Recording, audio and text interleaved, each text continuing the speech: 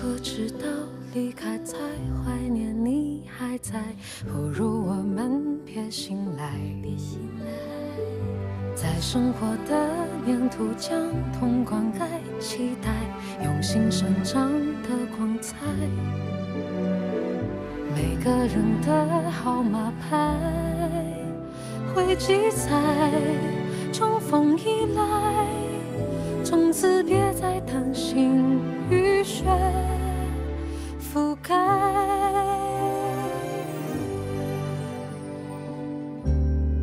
这些年有多少改变，还希望说些肺腑之言，那重叠的视线你会懂，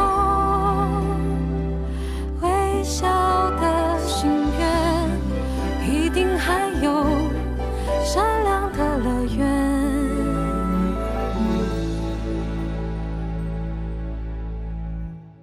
那个嚷着要离开的小孩，后来有没有幸福起来？一定是尝过了苦辣酸甜，最后才肯把委屈解开。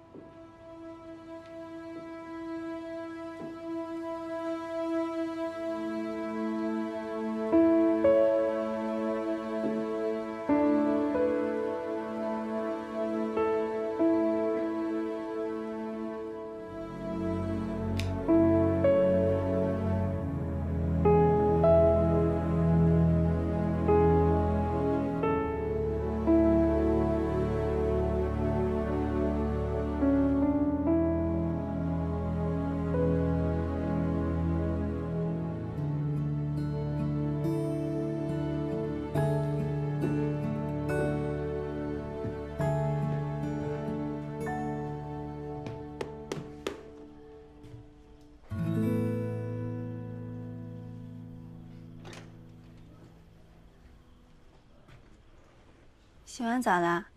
洗了。你不是有带他出去吗？得想点事情做。我替锁锁谢谢你啊，舍身取义，身体的身。真知足啊！你要我带他出去，所以我把他载到了郊区。他那时候把我丢下，一个人开走了。我手机落在车上，那时候你打电话来说应该就是他接的，那他当然要接。我相信你，而且谢谢你。你知道，如果放在以前，我不会跟任何一个女生解释的啊。那是因为是你。你这是表白啊，告诉你，你很重要。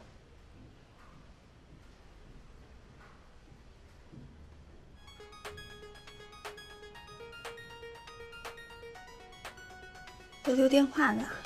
哎，我是以防如果你不相信我，我可以打电话跟他求证的。电话给我。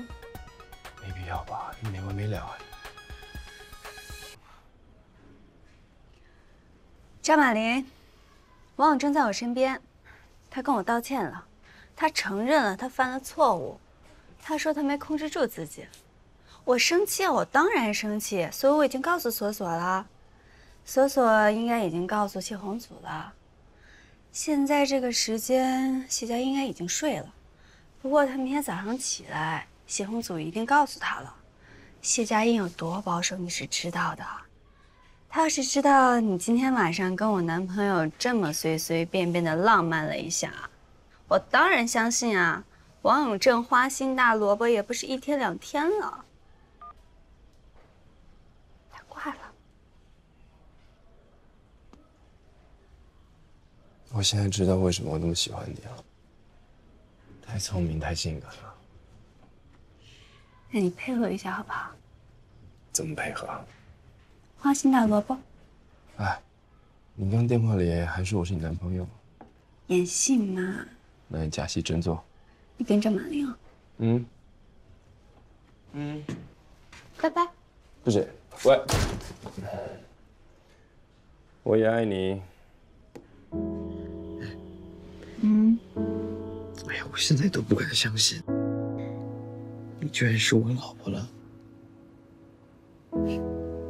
我也不敢相信我有自己的家。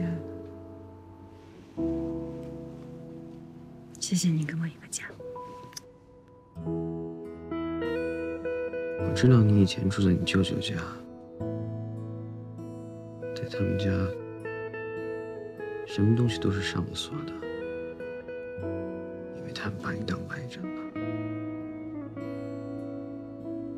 但是现在咱们这个家，房间的门、抽屉、柜子都没有锁。我只想让你相信，这就是你的家。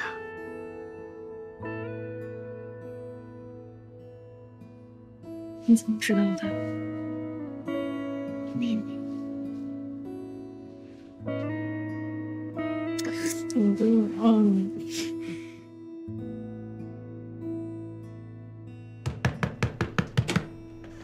祖祖，你为什么不接电话呀？是不是生我气了？什么玩意儿？你怎么来了？昨天晚上我可没有跟蒋南孙的男朋友去开房，千万别误会。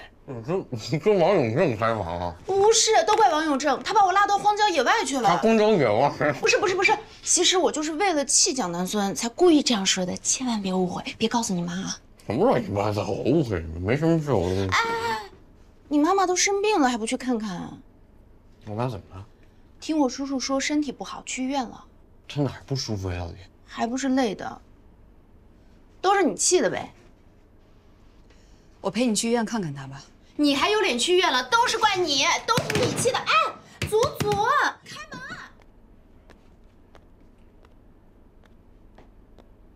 左左，还是我自己去吧。啊，生煎馒头只能吓死了。哎呀，以后咱们想吃什么时候都能吃，方便的很。你赶紧去医院。行，我赶紧去看药吧。啊。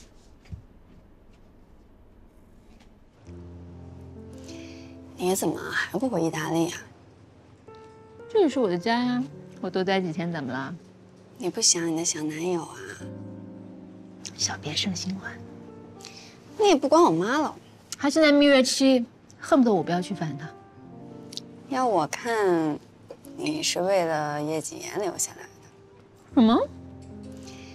叶谨言的图书馆计划，你也好奇他会怎么做，你留下来围观的。尤其唐鑫现在走了，你更见不得他孤家寡人了。造一个图书馆又不是登月，有那么好奇吗？叶谨言知道你还没走吗？知道，不过也不关他的事了。但是他倒是跟我聊过王永正啊，说他脑子好，单纯，不过勾心斗角这种事情呢，就差了一点，一心在业务上。其实呢，没有什么事情是绝对单纯的，国内国外都一样。那么大笔的生意，大投入，每个人都是要各取所需的。他这样，明白人当然喜欢，叶谨言也喜欢的，就是不知道能保护他到什么时候。李昂这一点比较圆通。王永正一直说，李昂是最坚定的实战主义者。叶谨言很信任他，把他当唐鑫接班人培养的。也不要这么快下结论。我不是说他有什么问题啊，只是表达的最好、最多的，未必是最深情的。你对谨言也是这样吗？又来，夏夜，我觉得你就像武侠小说里的隐士高人，像什么扫地僧啊、东方不败。哎，你能说点好的吗？黄山女。黄山女是谁啊？终南山下，活死人墓，神雕侠侣，绝技江湖。那黄山女，你打算什么时候重出江湖呀？什么江湖？江湖早已不是原来的江湖了。就算我想重新杀出去，也未必有我的一席之地啊。江湖一直有你的传说。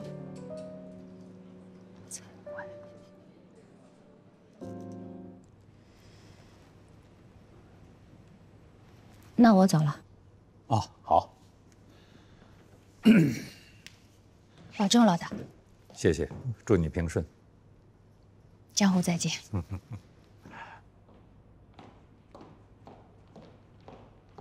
小范。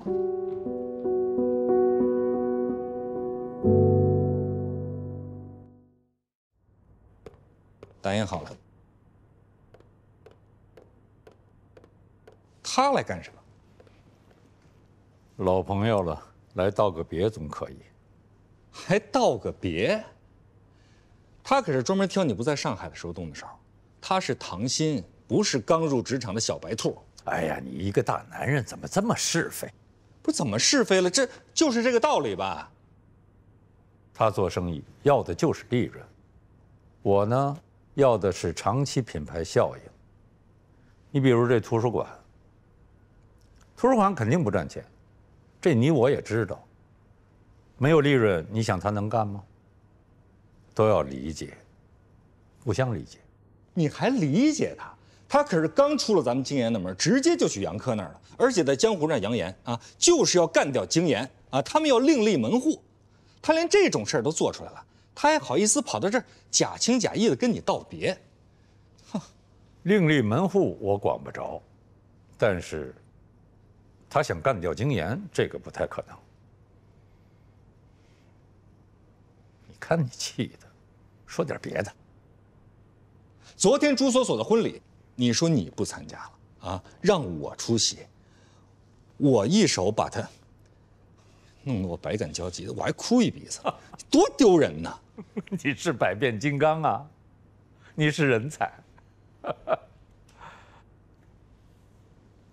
问你个正经事儿，你什么时候结婚呢？新同事呢？马上到。见过了。人事给我介绍了，说是以前在销售部工作的。男的女的？女的。没想到吧？哼，居然还有人刻意从销售部调来咱们这个清水衙门，对咱们这个项目一定是真爱了。人好看，业务能力强，难得的好助理。那应该是奔着我来的吧？哼。Hello。来啦，我给你介绍一下，这位是。不用介绍了，我跟王永正之前认识。你们俩之前认识啊？没听王永正介绍过你啊？你对我们这工作有兴趣啊？之前听王永正提起过你们在做的事，我就被他的理想所打动了。然后突然看见这里招人，我就想都没想，就向人事部提了申请。哇哦！我们的内招呢写的是我的助理，但是同样是王永正的助理。做一些 research，搜集资料啊，还有后勤、内勤什么的，反正什么都得做。我学习能力很强，上手很快的。我再重申一遍啊，我们现在拿的是死工资，没有销售部那么多的提成。这个我了解过，我可以先放下吗？当然可以，当然可以。这就是你公问，王永正替你准备好了。其实我从澳洲回来才不久，对这个行业也不是特别了解。那么我就是来学习学习。之前在销售部也是积累经验，钱可以慢慢赚，我不急的。那你怎么会想要来我们这部门学习啊？因为整个京研只有你们做事最认真、最纯粹、最不求回报。我想，也只有你们会毫无私心的待我。我再提醒一句啊，Selina，我们这个工作忙起来的时候会特别的琐碎，忙得七荤八素的，是吧？所以我们不一定有很多的业余时间能手把手的教你。没关系，你们交给我的任务，我都会尽力去完成。而且我不怕加班，也不怕熬夜。你们在工作的时候，我会在旁边看着，绝对不会影响你们。我觉得能够跟你们工作，对我来说是一次求之不得的机会。希望你们能够给我这次机会。当然。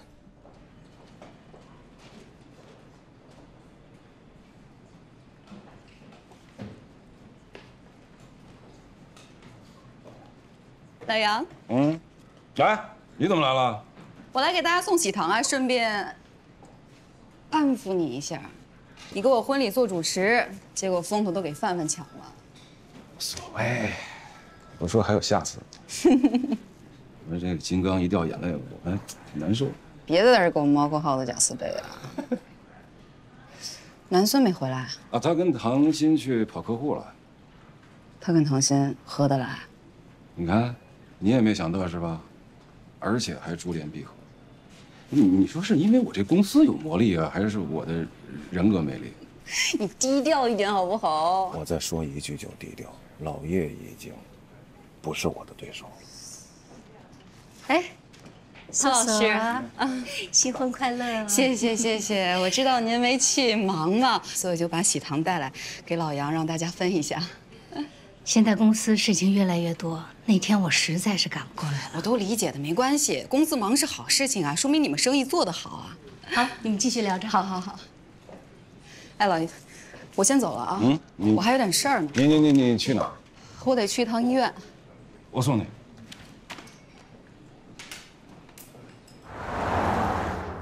你去哪儿啊？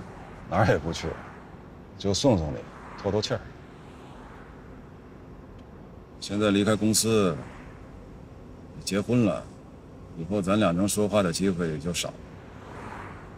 从前啊，总喜欢给身边那些小姑娘送点指点迷津的话，你还真不知道送点什么，你自己就是个迷津。你这算是在夸我吗？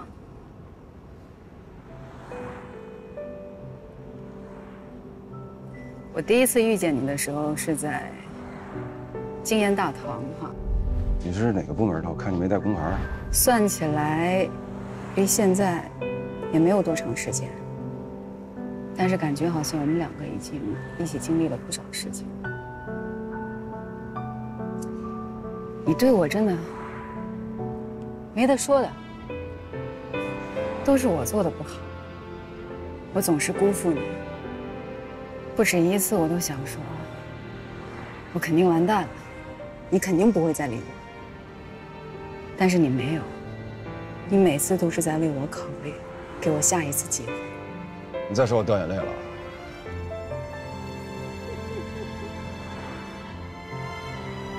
在豪门里生活没那么容易，多留个心眼儿。就你那个感情用事的劲儿，容易被别人利用。改呢肯定是改不了了，但是也有好处。怎么讲？你不感情用事，全情投入，哪有真情火花？是这个道理吗？但愿是吧。谢谢你。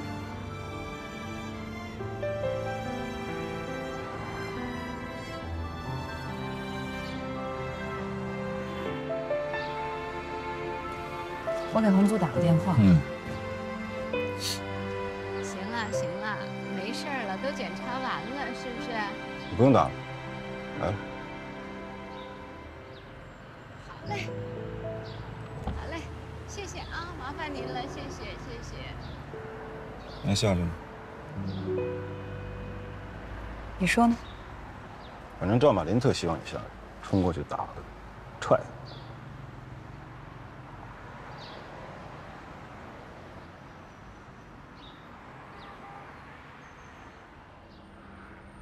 送你回去吧。你送我去看奶奶吧。别的事儿我不管了，但赵马林这个问题你得赶紧解决，别拖着。你不觉得他们刚刚在一起的样子特别像一家人吗？你想什么呢？咱俩在一块儿才像一家人。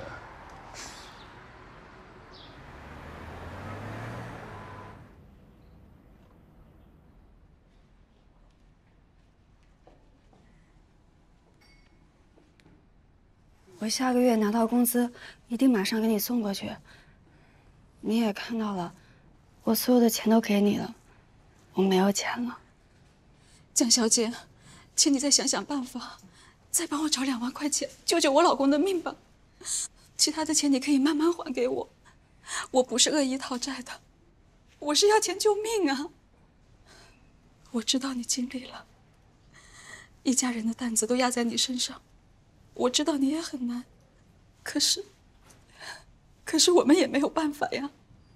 我老公他住院做手术，要化疗都需要钱，要不然我也不会这样没皮没脸的，非求着你立即要还我钱。我们都没有错，也不能去骂死去的人。只能怪我们自己的命不好。你信我的话，明天我一定把手术费给你送过去。江小姐，我给你磕头了。起来，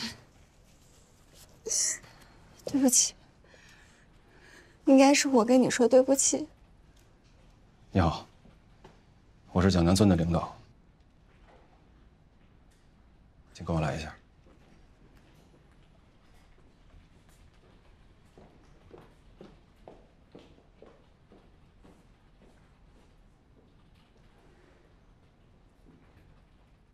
2万块钱，你先拿着，我就当是提前预支了工资了啊。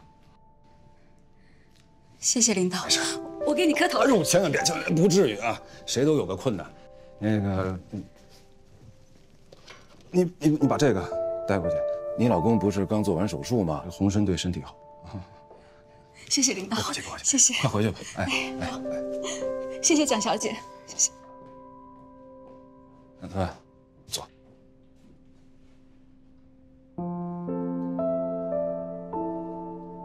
谢谢啊。没事，就是见不得人受苦受难的。你也不问我，他为什么找我要钱？大概能看出来。哎，就算不是你欠他的钱，也得你来还吧。除了这个，还有别的吗？还不少。所以你放弃了和男朋友去京研打拼的机会，来我这儿了。这事儿还有谁知道？锁锁。还有呢？你。男朋友和小姨呢？都不知道，我妈和奶奶更不知道。希望你不要觉得我来这里工作是投机。那不会，我不会这么觉着。为了赚钱来工作，天经地义的。而且绩效和你的工资是挂钩的，你在全力以赴，我看得出来。人无压力，轻飘飘，挺好的。这身上啊，总得背着点儿，非得让你去做点什么的压力，这事儿你才能干好。这些事情，还请帮我保密。不但会替你保密，我还得想办法尽快给你升职。但是你得回答我一个问题。你说。叶谨言和王永正这2个理想主义者，对图书馆还有读书计划是一腔热血。如果有一天为了咱们的利益，我需要你去亲手击碎他们的理想，下得去手吗？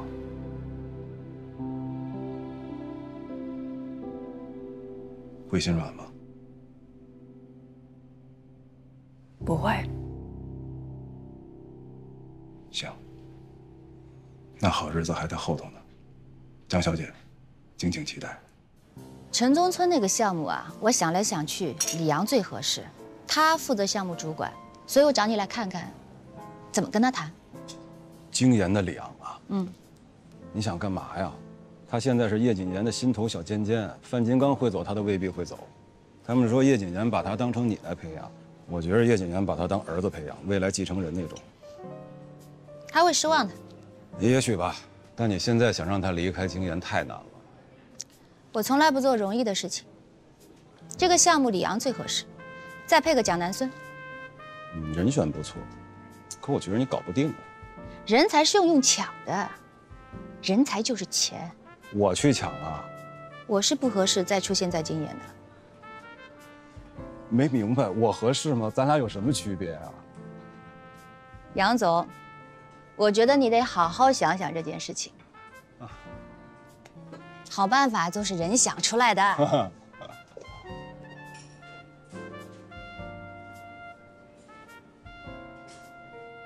Selina 一定得用它吧？你觉得还不好啊？也不是，就我觉得他特别好，他比之前来咱们这儿混日子的白胖高强太多了，这一点你必须承认。你喜欢他？别瞎说。那你知道他喜欢我吗？他喜欢你，你怎么不早说呀？我现在不告诉你吗？我以为你们俩仅仅是认识而已。你觉得他因为喜欢你，为了要接近你，故意来咱们项目小组的？这很明显吧？对，我是怕他如果哪一天不喜欢我了，又或者你知道我这个人嘴，讲话又讲不出好听的话，他如果今天不干了，那我们还得另外招人，那不是很麻烦吗？我觉得这些都不是问题，最大的麻烦就是你。你说你怎么那么多桃花呀？不是，那我长那么帅，我愿意吗？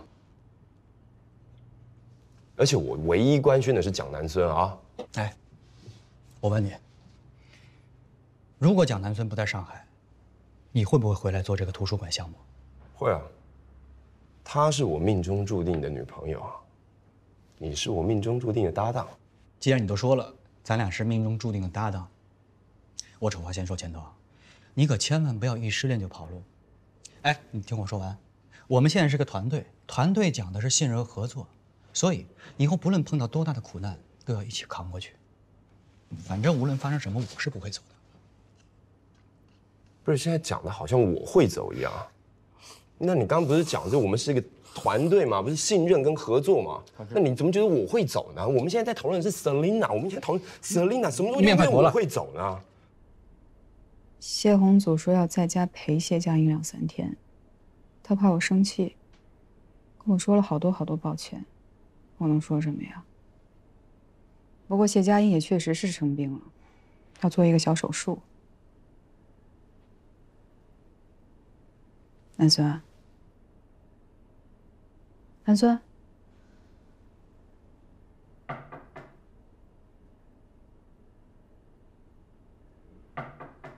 来了。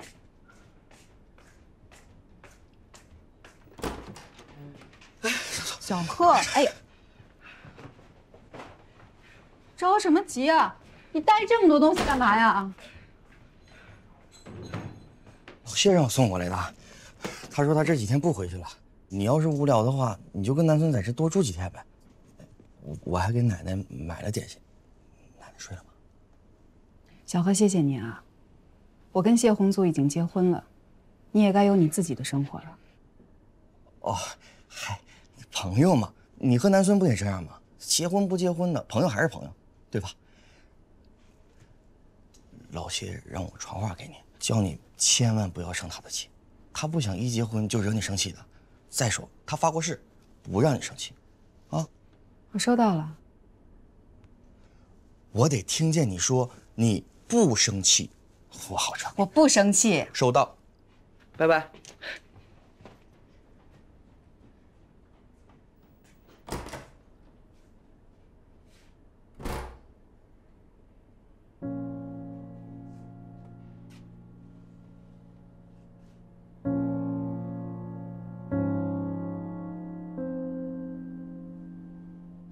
我是说，如果有一天，为了咱们的利益，我需要你去亲手击碎他们的理想，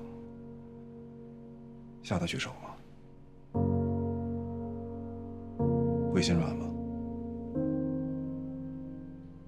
不会。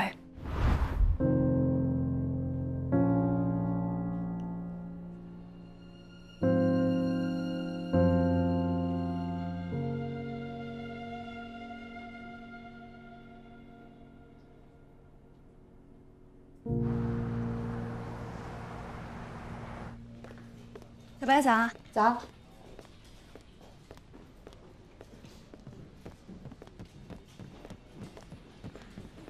哎，南孙，我正找你呢，来一下。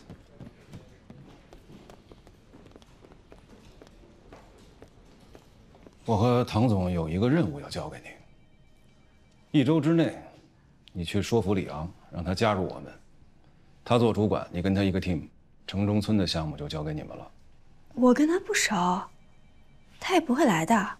熟人不一定好用，你先试试吧。你得想想用什么方法去说服他。为什么选我去说呀？因为王永正是你男朋友啊，你最了解他们现在做的事情，知己知彼嘛。我考虑一下。是怕得罪王永正啊？李昂和王永正现在是很好的搭档。你还记得昨天我问过你什么问题吗？记得。那你还记着你怎么回答我的吗？记得。我说2句啊，我不知道你们昨天都说了些什么，但是我跟杨总决定了一件事情：如果你能说服李阳到我们公司，你就有机会做我们公司的项目副总，薪水加50%。我是很需要赚钱，但这不是钱的事。我想一想。好，我先回去了。嗯。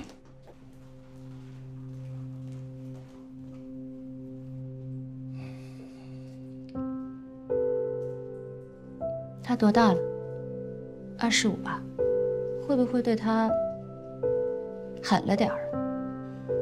咱们25、26的时候，在老叶手底下被虐的连自己叫什么都快忘了吧？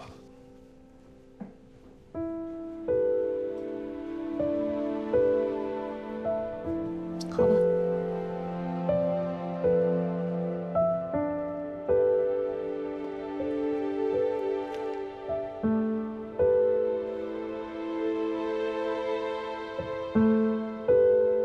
王永正经常说我们这个小组应该是3个人，所以特别希望你能加入我们。我们这个年纪呢，就是要跟喜欢的人做喜欢的事。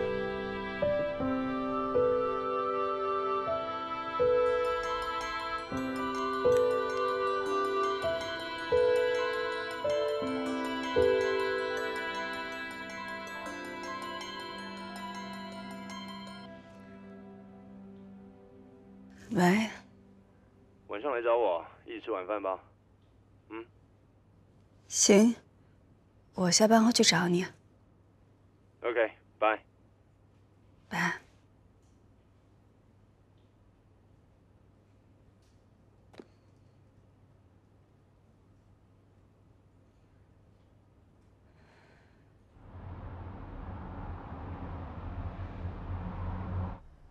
嗯，好，那我现在下来啊。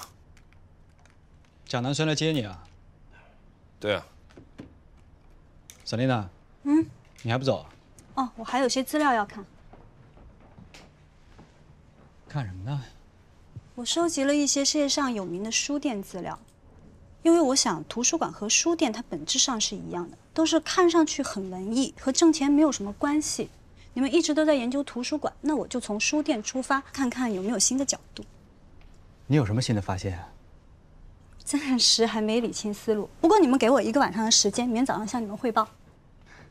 千万别说什么汇报不汇报的，我们现在都是一个团队，有什么好的想法和建议，随便可以拿出来跟我们一起分享和讨论嘛。好。王永正还不走，女孩可不喜欢等人哦。我要走了。还有蒋南孙不是一般的女孩。哎，我要去吃碗面，要不要给你打包？不用了，我自己解决。王永正，你怎么跑这么快？啊？我跟你讲过了，他在你面前已经是战战兢兢的了。他喜欢你没有错，哎，他不在乎你对他的态度，但是你别忘了，我们现在是一个团队的，团队讲的是合作。我往轻了说，你这叫不尊重他；往重了说，这叫职场霸凌。不是，你跟他一个团队，不是我跟他一个团队。明天开始，对他尊重点。哎，我现在下来了啊。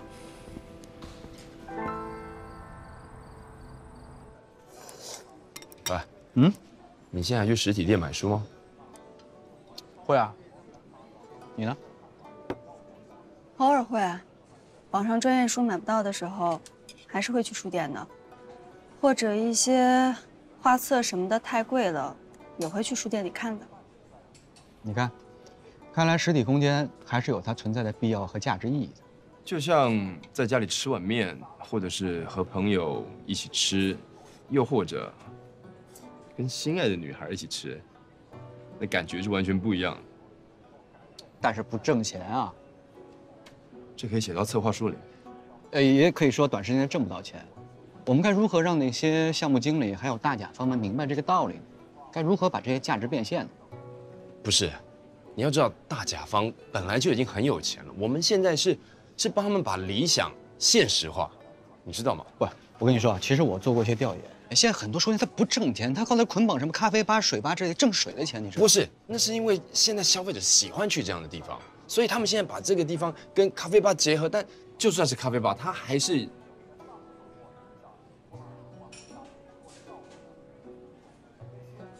蒋南孙，我和王永正说一些工作上的事儿，你是不是觉得特无聊？不会啊，喂，他就喜欢无聊的事。我很喜欢听你们说这些，就像回到大学时代的小组讨论一样。不过，我们现在是竞争对手，你们不怕我泄露商业机密吗？哦，Come on， 这算什么商业机密啊？对啊，你不会把我们俩刚才说那些有的没的，转头就告诉杨科和唐鑫，为了表达你对他们的死心塌地、忠心不二？这一定不是你蒋南孙能做出来的事儿吧？1周之内，你去说服李阳加入我们。为什么选我去说呀？因为王永正是你男朋友啊，你最了解他们现在做的事情，知己知彼嘛。你还蛮看得起我的。那是因为你是我喜欢的人，他相信我的眼光。现在我们是战友，所以我们是彼此的精神支柱。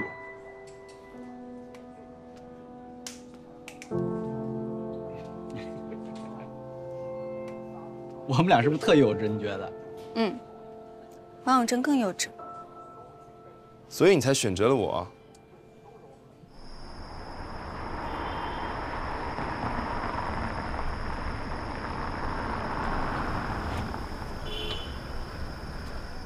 有件事不是很重要，但还是得跟你报备一下。那个 Selina 去了你们研发小组。你怎么知道？看你的表情猜的。他其实确实是一个挺努力的人，而且你放心，工作归工作，我是分得很清楚的。你的底线是什么？什么底线？让你换女朋友的底线。我一直没有问过你，你跟前任为什么分手？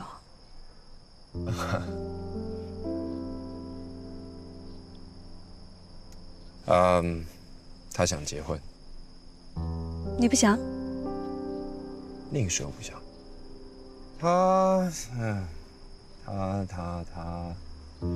他就是那种想要办很隆重的婚礼，然后要马上去见我父母，要我去见他父母，并且结婚第一件事就是马上要孩子。但我认为呢，感情上不应该附加那么多东西，又是加上了婚姻、家庭、财产分配什么之类的，附加太多了，反而看不清感情的原貌，也会让两个人忘记当初为什么选择在一起。从来没有人让你想过要结婚，要成立一个家庭吗？你在考验我吗？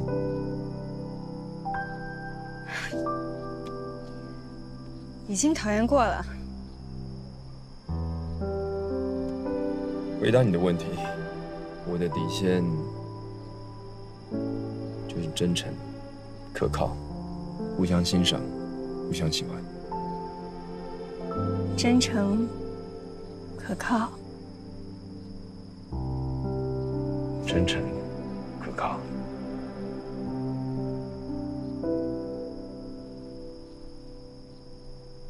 他和李昂都太好了，好到好像跟这个世界上任何丑陋的东西都沾不到一点关系。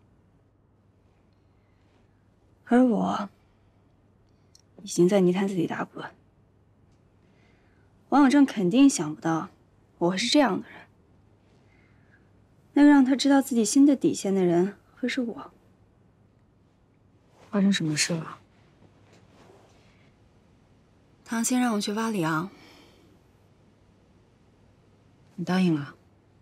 我没得选择。那就是必须要挖的意思。如果我想要更多的工资、更高的薪水，尽快把钱还完。唐鑫在逼你表忠心？有这个意思。毕竟，我跟叶景安的公司有些瓜葛，王永正也在那里。那你就去挖嘛，挖不到也不能怪你，是不是？汤鑫给李阳很高的工资，你怕李阳为五斗米折腰？毕竟我跟李阳不熟。觉得吧，这个就是公司跟公司之间的公平竞争，跟抢别人老婆性质是不一样的。但是我觉得你还是应该跟王永正说一声，毕竟那个是工作，是你老板布置给你的任务。但是王永正也不是一个机器人啊，你给他设定好程序，他就要全盘接受。王永正嫉恶如仇，你以为你在保护他，其实那才是对他最大的伤害。人跟人之间的信任都是这么被毁掉的。那个时候你再后悔，你就找不回王永正了。我知道，我知道啊，我知道你喜欢王永正，我知道你很爱他，你的那个爱跟对张安仁是不一样的。所以你们分手了的话，你会伤心的，伤心了很难痊愈的。乖啊，别闹情绪啊，说一声吧，对你好。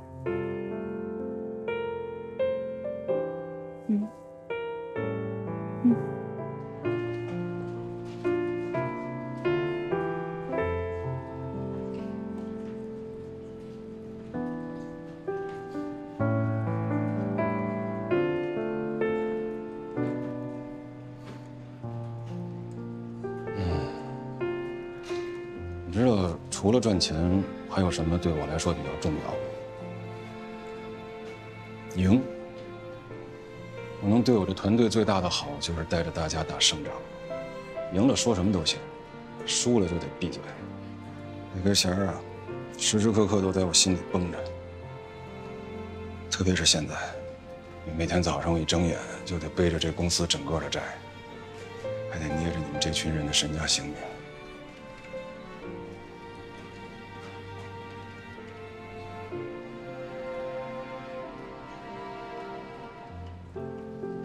我这2天一直没去，是因为功课还没有做好。不急。人呢，每次做决定都是一念之间。买定离手，别回头，一条道要走到黑。这对你呢是难了，对我和唐总也难。那好在我们都是老战士，打起仗来可以忽略情感、情绪啊。你也可以做到这样，但你还需要时间去历练。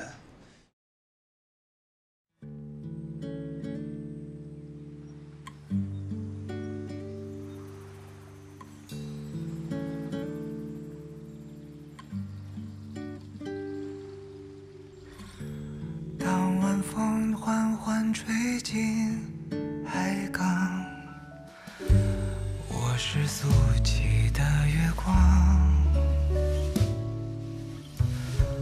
多盼望能留住这傍晚。是否你也一样？你欣赏我欣赏你的模样，我爱你温柔的光。缘分让我们彼此相望，片刻之后再相望。夜微凉，昼微阳，我望着你渐渐远去的方向，却追不上生命啊，总是无常，到最后希望都幻化成无望，却难忘。夜微凉，昼微阳，我望着你渐渐远去的方向，却追不上生命啊，总是无常，到最最后希望都幻化成无望，却难忘。当某天我闯进你